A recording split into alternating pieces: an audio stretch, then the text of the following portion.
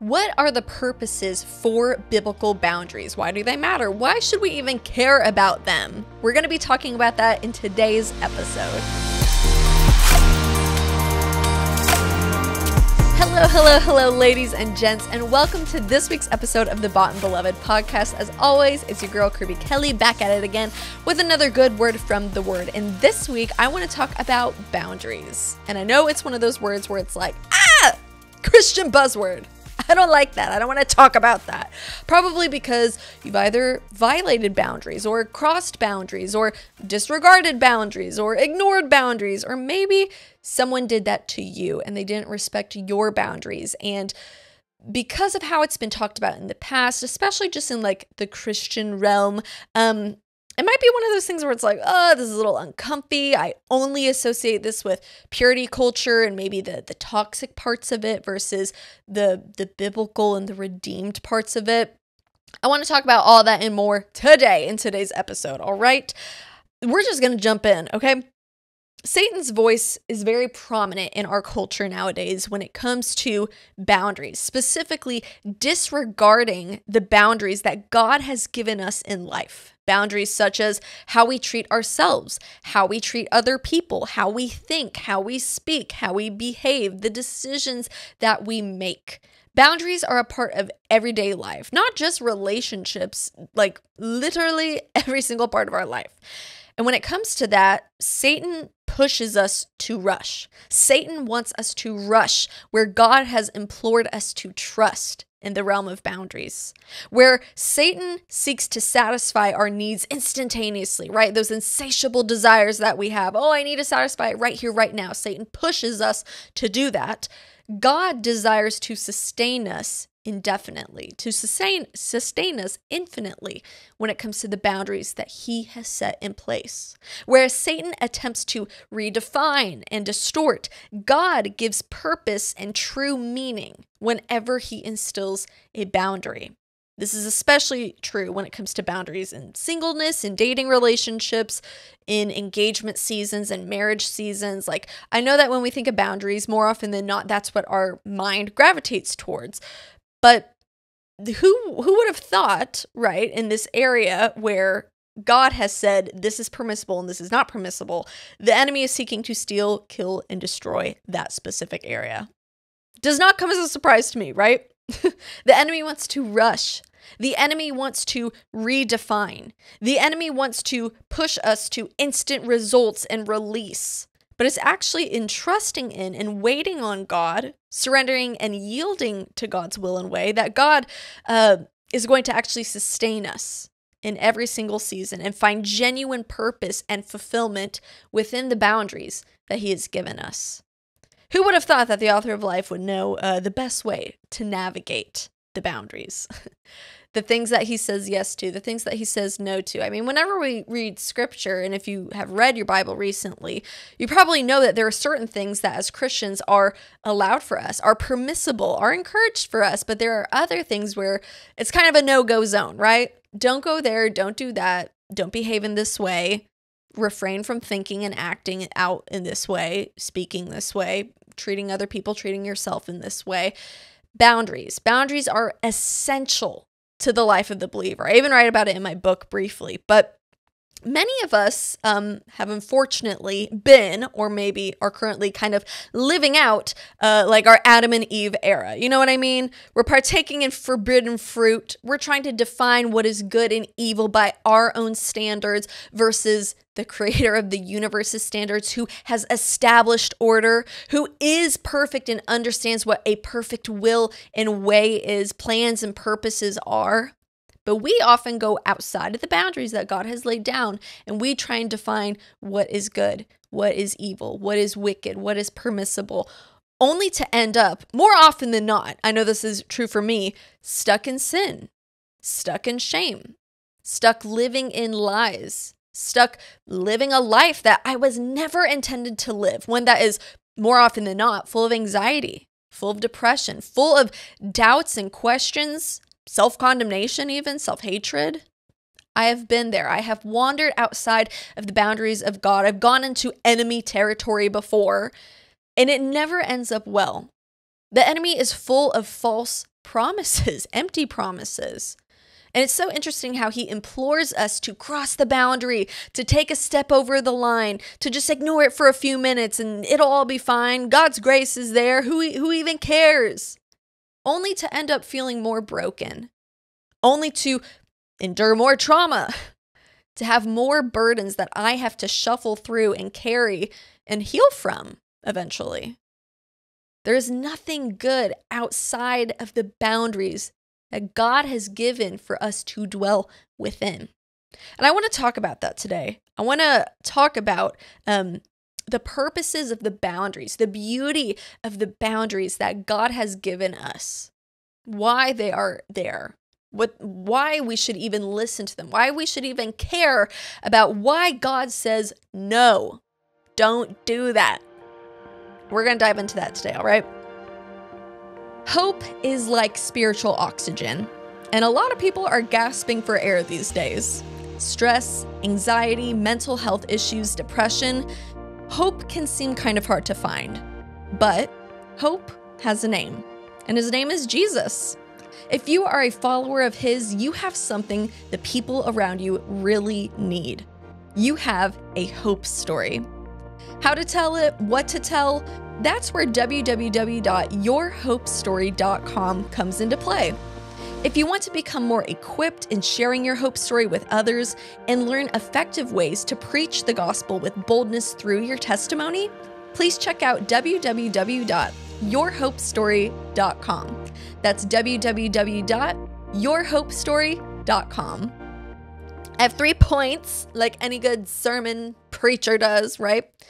God has established boundaries and has put perimeters in our life, in any area of life, whether it's our dating life, whether it's just like how we are living life, how we are thinking and behaving and speaking. Like God has established boundaries and perimeters to protect us. Boundaries are for our good. They are for protection. I don't know if you've ever been to a castle before. I know that's like literally such a random question, right? Have you been to a castle before?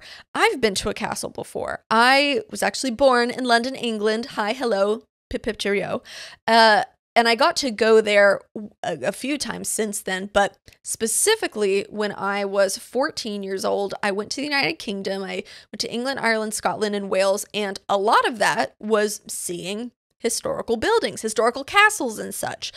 And oh my gosh, they were so cool. It wasn't just like a little castle set up. Some of them were, but some of them were like these fortresses, these mighty fortresses where people would live within, where people would dwell, where literal cities lived. They lived amongst or within these fortresses, these walls.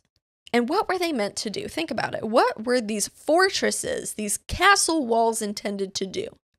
They were intended to keep the people in, protect them, and keep the people out that were not supposed to be there.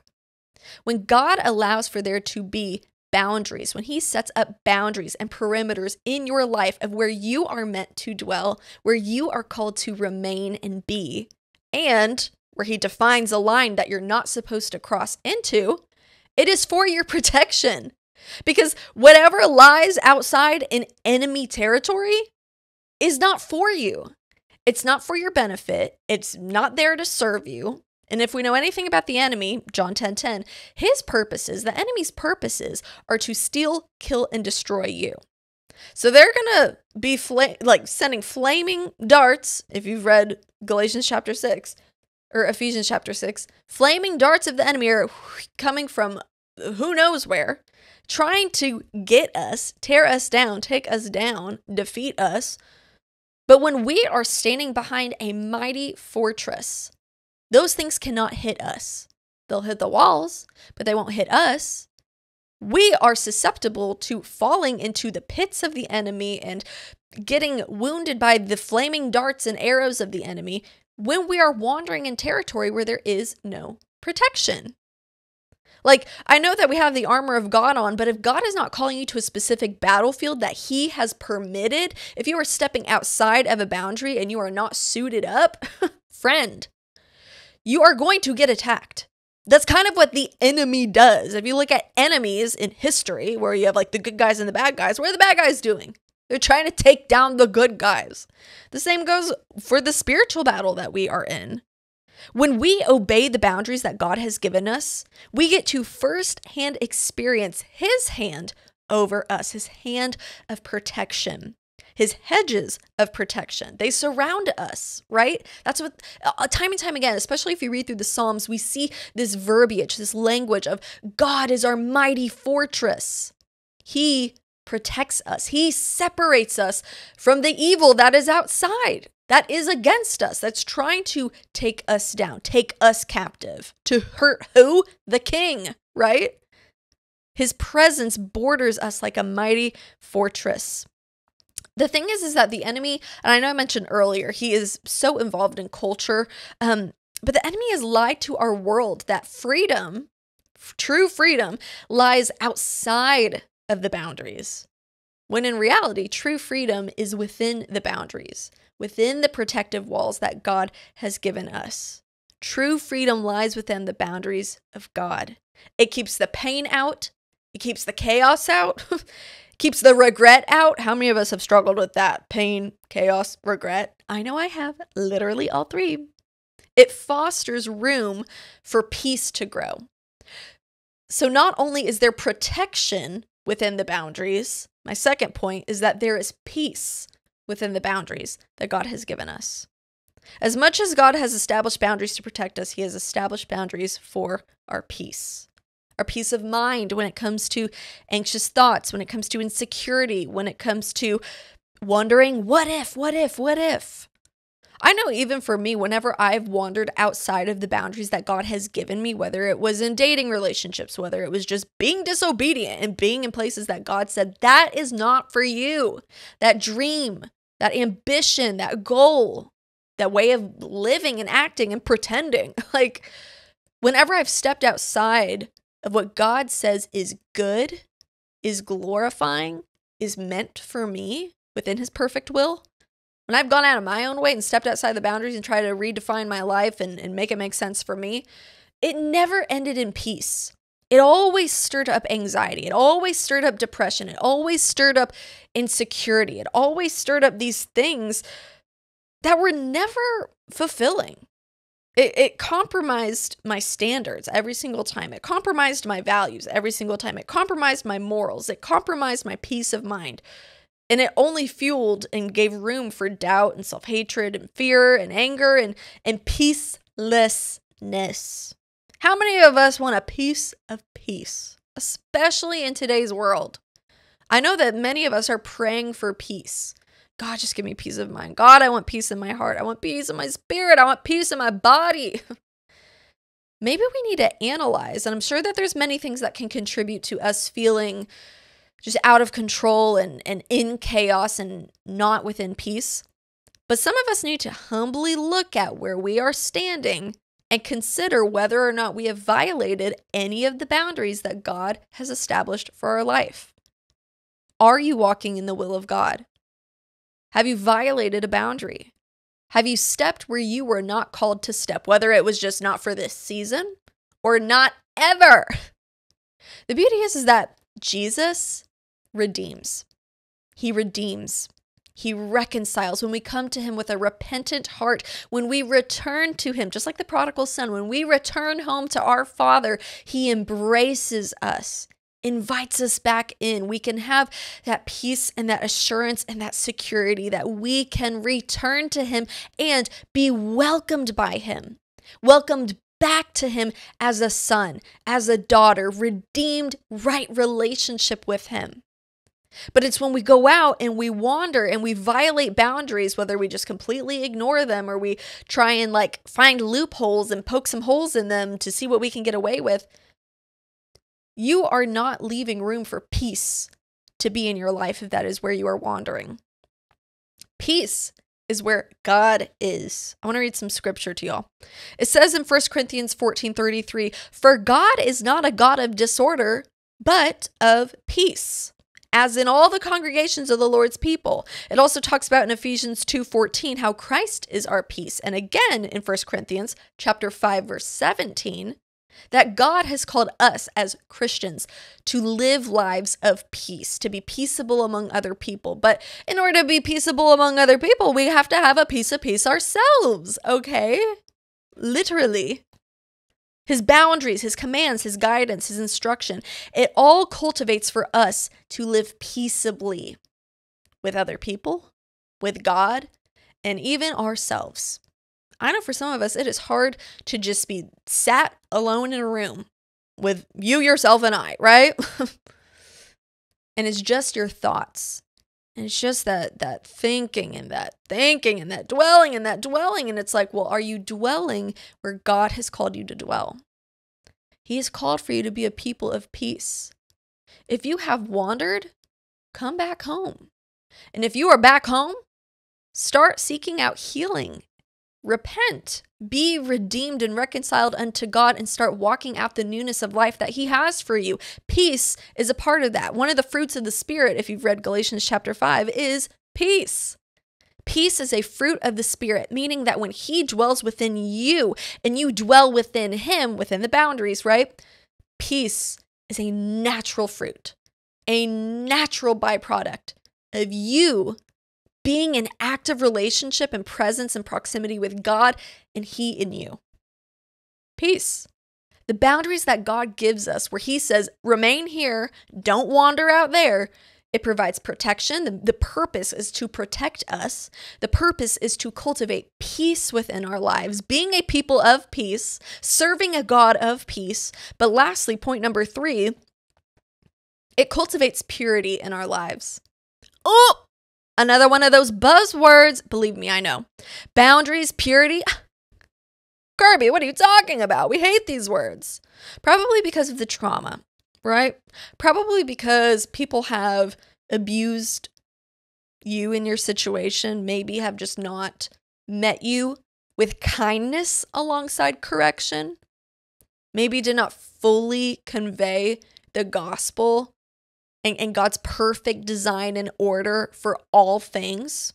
I mean, when I think of purity, I think a lot of our thoughts, I know for me, when I think of purity, what's the first thing that my mind goes to? Dating, relationships, sex, all those things, right? Probably same for you. But purity is a holistic thing for the life of a Christian. Pure in our thoughts, pure in our speech, pure in our attitudes, pure in our actions, sexual and not. We are called to be a pure people. A synonymous word for that is holy.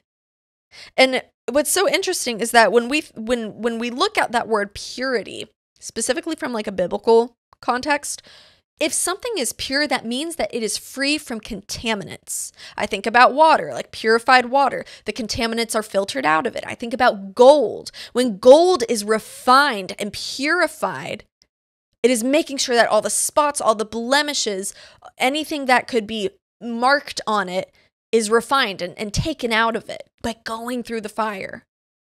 To be pure is to be rid of contaminants. Purity is a presence, a state of being, but it is also a process. Purity is a presence, a state of being, but it is also a process, something that we as Christians undergo. And this is why I love 1 John 1:9. I feel like I've mentioned this so much on the podcast recently because I talk about it a lot in my book, You Can Be Free. But I love what 1 John 1:9 says, because for those of us who have wandered outside of the boundaries that God has given us, in whatever capacity, in whatever way, it can be so easy to identify with what has contaminated you. Whether you sought it out yourself, whether someone thrusted it upon you, whether you wanted it or not. It's so easy to feel the burden and the weight of contamination and to just sit in that and to be ashamed of it, to be humiliated by it, to be angry at it, to then internalize that and begin to hate yourself and start thinking, well, why would God want me if I don't even want myself? It's so easy to go to that place. And I've been at that place. But here's the thing. 1 John 1:9. God is faithful and just to forgive us of all sins and purify us from all and righteousness. When we repent and we seek forgiveness, God is faithful and just to forgive us of all sins and purify us from all contamination.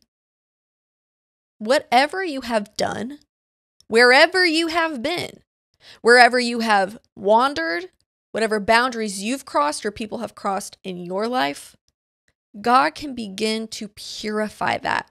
Your body, your soul, your mind, your lips, your heart, your spirit, God can purify that. And the beauty of boundaries is that it cultivates a life of purity.